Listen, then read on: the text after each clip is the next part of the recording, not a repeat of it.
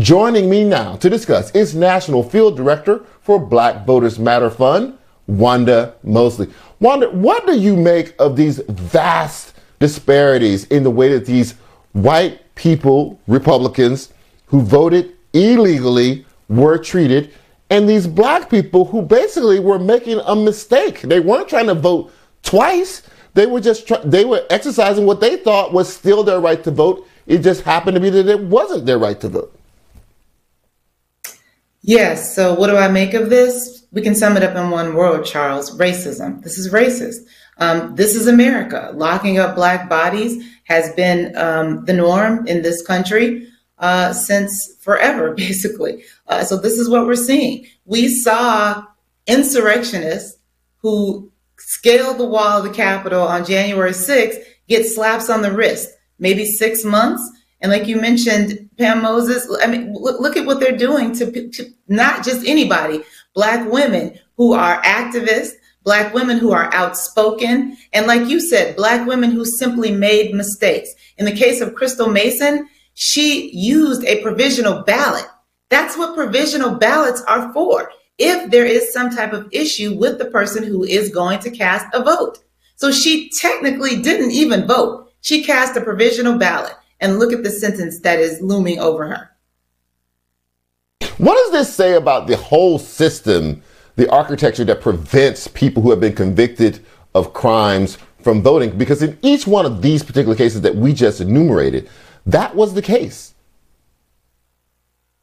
Yeah, so there's also another case that you didn't mention, Courtney Rainey in Mississippi, another black woman who was charged with voter fraud and then charged with voter intimidation. And so if you look at that case, you look at Crystal Mason's case, you look at Pam Moses, there's a common thread through all of these cases.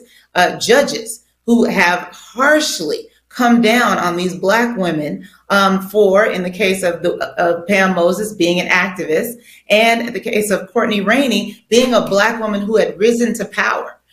So we see, again, these instances where there's intimidation, but there are also another thing in play with trying to put black women in their place. So again, this all goes back to the bias that is in the criminal injustice system in these United States of America. You mentioned the judges. We should also mention the prosecutors.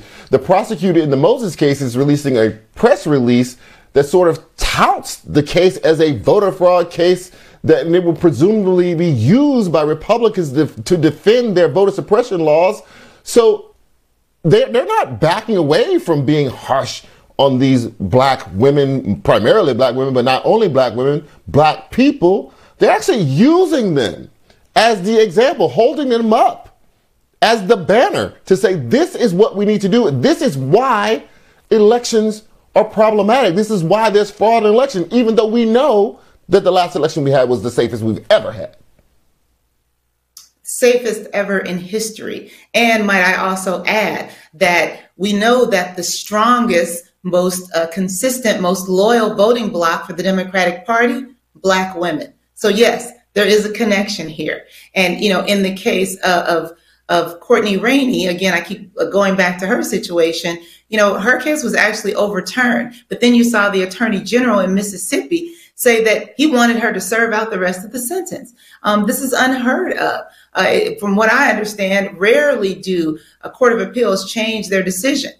So again, we see this situation. It is consistent all across these United States, especially in so-called red states, where the legal system held up by judges is seeking to punish black people for, as you said, making a mistake. When we talk about Pam Moses's case, her application was signed off by probation as well as elected officials, election officials. So again, nothing egregious, no actual crime committed, no violent crime committed, and yet they're wanting to lock black people up for years.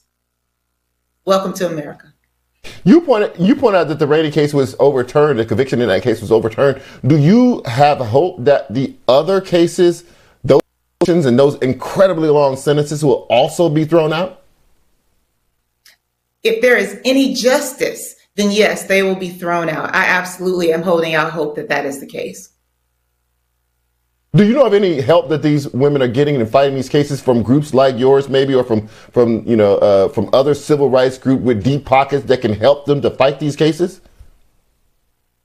So the best thing for these types of cases is amplifying the injustice and the wrongdoing. The activist community does a really good job of that. I've seen some change.org petitions out there, again, to amplify these situations and to shine light on the injustices that have been heaped on these women. But again, the way that the system is set up, these judges can basically run roughshod.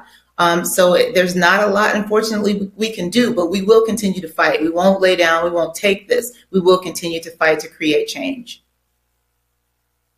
Yeah, it looks like, these women are being made into fall guys or fall women for an issue that really doesn't exist. And they're being used as an example to be treated harshly as an intimidation tactic to prevent or raise the question in other people's minds as to whether or not they will be prosecuted if they exercise their right to vote. This is wrong. This is something that everyone should be upset about and in arms about. Wanda Mosley, thank you very much for joining me tonight. I really appreciate your time. Coming up.